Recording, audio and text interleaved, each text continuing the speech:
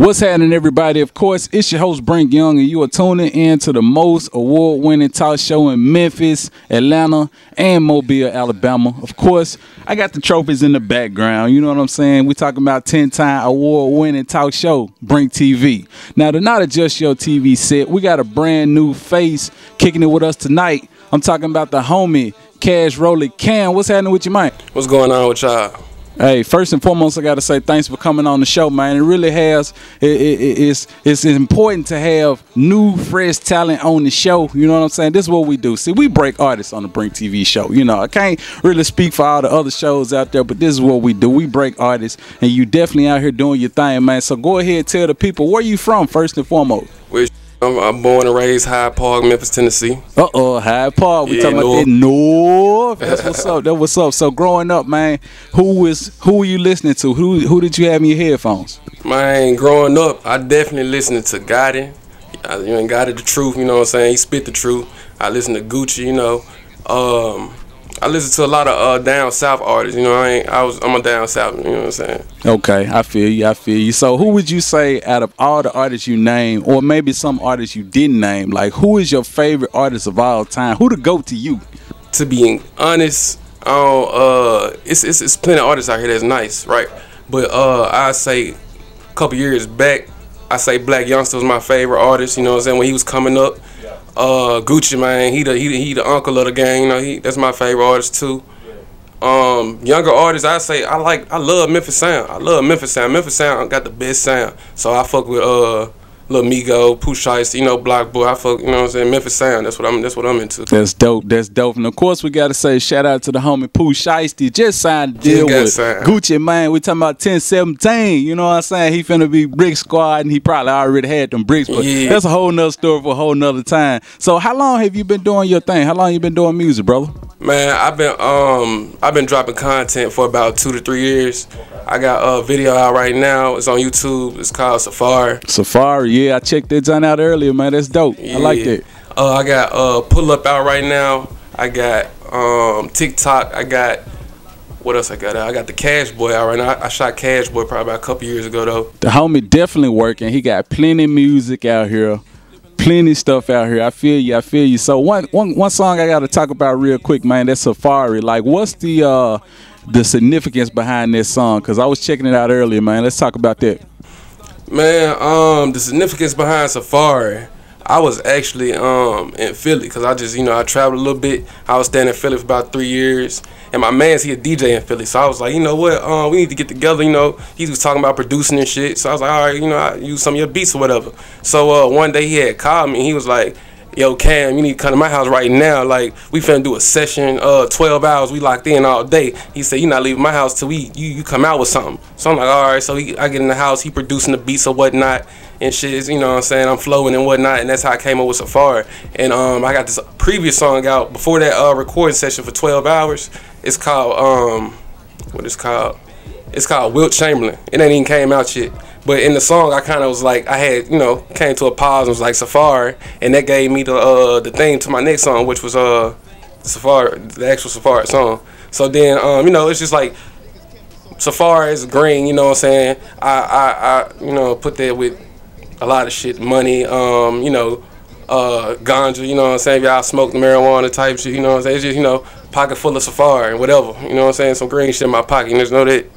That's what's up. That's what's up. I'm digging it, man. Of course, definitely digging that whole thing. Now, you did mention Wilt Chamberlain. Is that the one, is it Wilt Chamberlain or is Wilt James? It's because I remember seeing something on your Instagram. It was like a combination, like Wilt Chamberlain and LeBron James. Is that the same thing or there's something totally different? It's definitely the same thing. It's just I haven't dropped the song yet, and the other person I was doing the song with, he named it Wilt Chamberlain. So I was just, when I dropped it, I was gonna name it Wilt James. You know what I'm saying? Got you. Okay, I feel you. So let's talk, man, production and features. Like, let's talk some of the producers that you're working with these days, man. Well, I definitely work with, I like working with people I know. So I'm not finna buy a beat or get a beat from you if I ain't seen you in person, been around you in person. I'm not even finna shop with you type shit. Cause I like to be right there while you making, you know what I'm saying, making the beat. Yeah. So I say the most top producer I work with, it was Roos 808. Okay. Roos 808, he made a song, Mega Man for Tay K, before Tay K got locked up, you know, back when he was popping and shit. Yeah, made the song Mega Man. That joint got like 20 million streams on YouTube. Wow. So Roos 808 actually like a white boy. You know what I'm saying? I thought he was black. I'm thinking he black, but not he white. But you also got Charlie Heat. Charlie Heat produced for Kaye album, Life of Pablo or something like that. He got a couple tracks on there. So I be in the studio a lot with Charlie Heat, and I ain't never did anything on his beat shit. But this is some of the top producer I'll be working around. You know, he still give me advice and shit, you know, shit like that. I feel you. Let's talk features, man. Who's some of the people that you've done songs with? Who I did songs with? I got one song out with my guy in Memphis right now, Hot Boy Nate. He doing a lot of hot shit in Memphis right now. So, you know, I went to school with him back in the day, so I said, shit, if you rapping shit, we might as well go in this shit together, you know what I'm saying? Yeah. Might as well take it to the top. But shit, I got one other artist, they live in Philly, Yola Cray. Okay. He got a couple Grammy nominations and shit for writing music for people and shit like that. Wow. See, we talking about major heavy hitters. My guy is definitely working.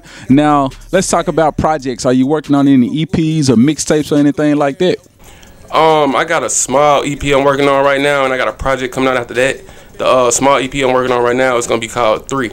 Okay. Cause back to the session, you know, the 12-hour session. We in there. And like I just started going as soon as we get in, so I literally came out with like 3 songs in like 15 minutes. Wow. And the same producer right there on the spot, I was making the song while he was making the beat at the same time, and that's kind of like the vibes I like to have. So yeah, I'll give y'all the names of the songs. I'm finna drop it anyway. But I got Safari, John Wick, and what else? Dice Life. Them the 3 songs that's gonna be on the tape number 3. And then I got a project coming after that called Cash Infinity, something like that.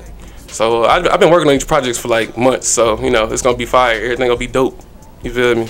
I got a whole lot of unreleased content. So okay. So when can we expect that? We talking maybe later this spring, probably this summer. What?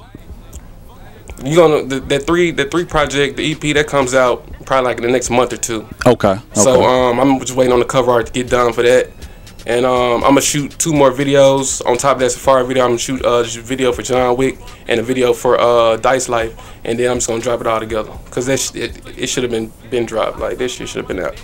I feel you. Now I was also checking out your YouTube, man. I saw a lot of videos. Like there's a lot of girls that be in the videos dancing, man. So y'all really be having some turned up like video sets, huh? Yeah, video sets are always turned up, and then it's crazy because half the females that y'all be seeing in the videos, I went to school with them, so you know, wow. It's crazy. That's dope. Like, that's dope. Everybody's trying to get their own thing going now, I guess. That's perfect. That's perfect, man. So of course we got to talk about the little one, you know. So what's fatherhood like for you, man? Fatherhood is great. To be honest, I love fatherhood. I mean, like, I really took out music for about a couple, probably like 6 months to a year, and this me cranking back up right here. You know what I'm saying? This me, I got some shit coming 2020. I had to do this interview to let y'all know. So you know what I'm saying? I took off. You know, it was cool. Like I ain't never had another person grow up in front of my face like every day. You know what I'm saying? Wake up, he's smiling. Shit, I'm smiling. You know what I'm saying? Yeah. So shit, get to that bag. You know what I'm saying? Take care of the family. You know. That's dope, man. That's definitely the motivation that's necessary to, like you say, get to that bag. Now, of course, let's go ahead and change the flow of traffic just a little bit. Let's talk about the state of Memphis hip-hop music right now, man. Where we at? Talk to me. Man, wow, I can't. To be honest, it ain't even no words to express how Memphis looking right now in the rap game.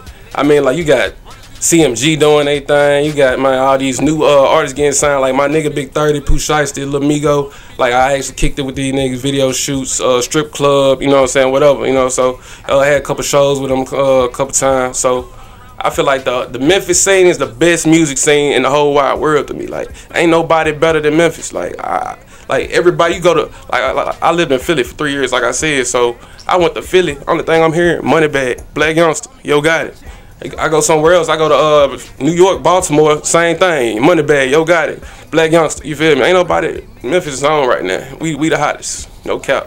I feel you. So let's talk about like some of these cities that you like to travel to, man. You've mentioned Philly. Like, what are some of the other places that you like going?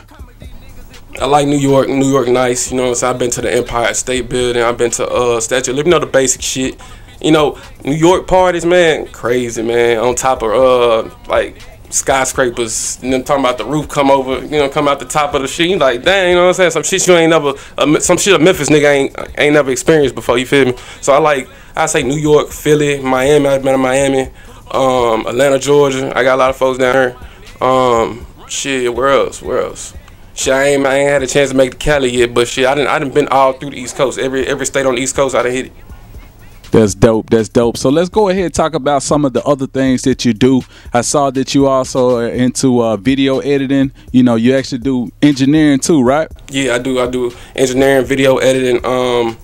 What else I do? You know, I do a mixture of a lot of stuff. But I started off engineering because when I first started rapping, I was rapping on my phone. So, you know, this was back 2013, you know, when, you know what I'm saying? So I wasn't too keen on the technology and stuff. So then I went from the phone, ended up getting a MacBook, and then, you know, fucking with some shit on Logic and learn how to engineer.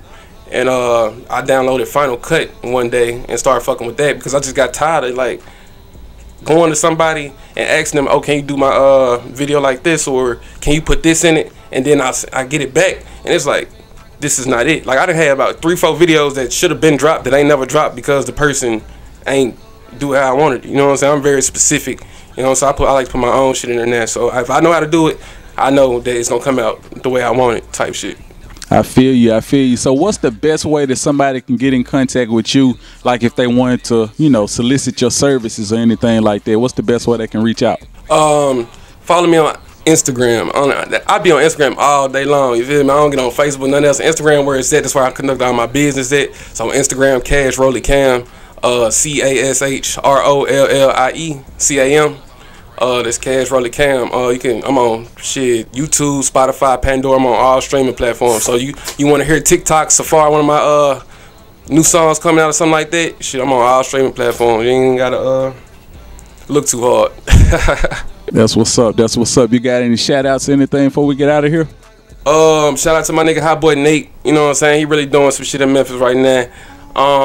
Shout out to everybody that just got signed. You feel me? I fuck with Duke Deuce. You know what I'm saying? All them young niggas, Pooh Shites, you know, they all my niggas and shit. But yeah, like I just want to say shout out to the city too, cause the city doing a lot of great shit. You know what I'm saying? We trying to put ourselves in place for the next era. You feel what I'm saying? So I want to say shout out to everybody really.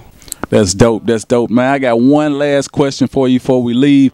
Let's say there's an aspiring artist. You know, they watching this interview right now, but they thinking about giving up. What advice would you have for them? My advice for them would be don't give up and stay independent, because it's plenty of times I didn't want to give up. You know, it's plenty of money involved in this business too. So you just gotta be patient. You know what I'm saying? Just know that it's coming. Work hard. You gotta have good work ethic. That's about it. Like shit, you just gotta stay down till you come up. Cause it's been plenty of times I want to say fuck this rap shit, but nah, you know what I'm saying? I'm in it to the end. I promise, my boy out here preaching to him. Y'all better make sure y'all listen. Go ahead, go to YouTube, check out Safari. TikTok is on there as well. Make sure y'all go to all the streaming platforms and check out my guy. He's really out here. He's grinding. Hey, with that being said, thanks again for coming on the show, man. All right, thank you. With that being said, now back to more Brink TV.